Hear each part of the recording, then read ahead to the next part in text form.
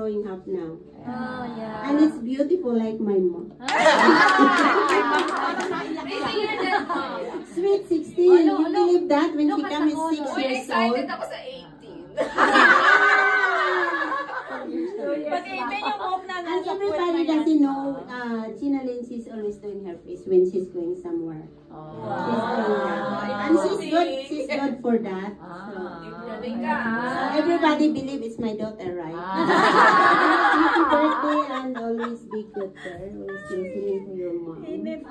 Kuya, thank you so much and happy birthday. That's all. You're very welcome, Day. Hindi mo yung kakalimutan kasi pag birthday niya, talagang birthday ko. Kasi edad ako rin. We cannot deny that. Kami ng nanay ko. So, in celebration of our birthdays, we have also 2 birthdays in the presence of our dear sister Franz. She celebrated her birthday last October 16? 18. And Gina is 12. With my mother. The same hour. And then while Kevin is still doing something. So, parang lahat po yata masaya. Talaga. Kasi I saw a lot of food. So this is all for us. And be ready. Open your tummy later on, after. So before we start our celebration, big celebration of, I changed it for Nene. Right? Smile! Okay. Mga Octoberians. Graduate na sila. Are we done praying for them? Di ba?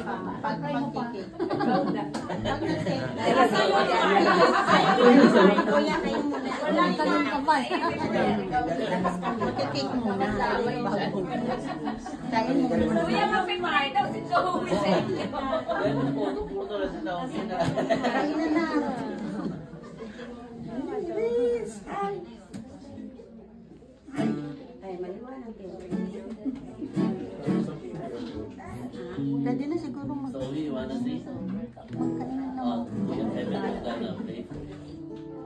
I know, I heard. Yes. Yeah. Nako, parang twin. Okay, pray mo na kaming 4. Sabay-sabay na tayo. Yung mga magaganda. Hindi mo lang yan kami. Mga magaganda. Yeah, match din kayo ni Francis, kuya. Ayaw na talagang sa baba. Red and blue. Kuya, parang nagano kayo, nag-fitting. Ayos ah. Ano po, wala na. Hindi na ko kamano? Ay. White vibe mo na lang, Mat. Paano pa kanya nagpapapicture ko? Hindi wala na nakuha. Hindi. Ara na. Agay. Ara na.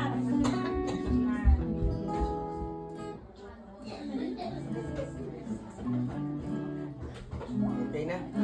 Okay na. Joey, pray mo na kami. Dito ka muna ka. Pray na tayo. Hindi ka kalimutan ni Joey. Ganit, tayo ka. Okay. Okay. Okay guys, let us pray for the birthday celebrant. I'm gonna pray for Nene. Sister Maros will gonna pray for Kuya Ray. And Sister Lynette will gonna pray for Sister ano pong pangalan? France. And Ate Beth will gonna pray for Sister Gina. Ate tayo.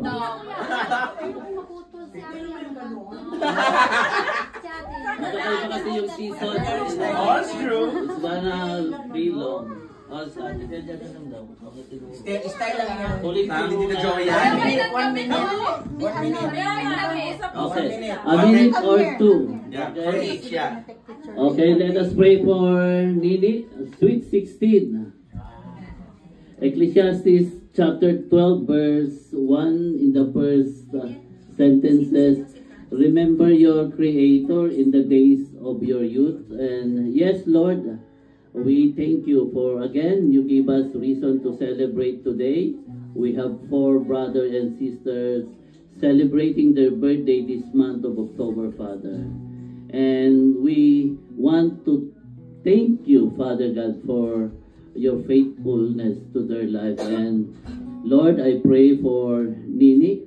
I know and I thank you that today she heard your words. She heard the life of Job. She heard what you have done to Job, Father God. And I pray that she will copy who Job is, how he anchored his faith to you, Father God. How he stands when suffering, troubles came into his life, Father God. When the trials came, he ran to no one but to you, Father God. He stand firm into his faith, Father God. Lord, I pray for Nene that whatever happens in her life, she will stand still into your faithfulness, into your love, and into your goodness to her life, Father God. May she enjoy your presence every day. May you continue to protect her, Father God, and guide in his studies, Lord God. Lord, we declare that whatever your plans, Lord, in the name of Jesus, it will come to happen, Lord, in your perfect time. Father, to you alone be the glory, in Jesus' name.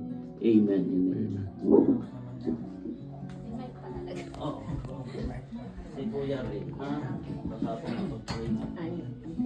Let's continue to pray. Lord, today we thank you for the celebration of life, oh God.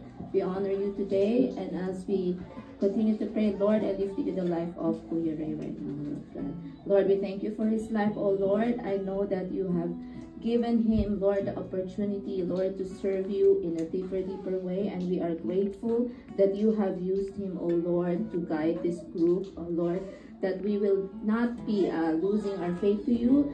Lord, may you continue to use him, Lord, mightily, Lord God, in all aspects, in every ways that you can use him, oh God. We thank him especially, Lord, as he leads this group, Lord. I pray that you will continue to give him the wisdom, oh Lord, the strength that he needs, oh Lord, to sustain everything, Lord, for not only for this group, Lord, but also for his family, Lord God. I pray for protection upon his life, Lord God, as you as he goes to work every day, oh Lord, and especially protection upon his health, oh Lord, especially when he works in the hospital, oh Lord. Lord, we pray that you will always renew his strength, Lord, every time he works every day, oh God, for those hard work, oh Lord. Lord, we also pray that whatever desires of his heart right now, oh Lord, we know that you will give it to him, Lord, in your most precious time, oh God. Lord, we pray that through him, oh Lord, he will keep his family, Lord, in times of trouble, especially in times of trials, oh Lord. Let their faith continue to be stronger, especially with you, oh God, oh Lord, that they may always stand firm with you, oh Lord God, Lord. We just ask for your continuous blessing upon his life, Lord, upon his family, and always upon everything that he has and he touches, oh God, and all the jurisdictions that is holding upon his community, oh God, and his ministry, oh Lord, and his work, Lord, continue to be with him. In Jesus' name we pray. Amen. Tibet naman. Ay, si Delia pala. Silang dalawa na para na-join sila. But it's a blessing. Thank you for the blessing. Lord, once again we come into your blessings and into your presence, and we thank you for this moment as we celebrate the birthday of Gina and Franz. Lord, we thank you for their lives. We thank you for their another year that you're going to give them this year. Lord, first, we thank you for your provision, your guidance, and your protection for the last year. And we know that this coming year, your presence will be upon them, and you will bless them more abundantly according to your riches and glory, O God. Lord, we pray that whatever is the prayer of their hearts, answer them, O God, and let them be a blessing for all the persons na nakikita po nila, O Panginoon. We also pray not only spiritual blessing, but we also pray for the physical health, that you're gonna bless them, O God, and whatever the works of their hands, O God, it will prosper according to your blessing, O Panginoon. And Lord, let the word that has been planted in their hearts prosper, and may you use them as a witness of your goodness for wherever place they go at maging sa mga workplaces po nila, O Panginoon. Lord, let your protection, let your glory shine upon their lives, O God, and may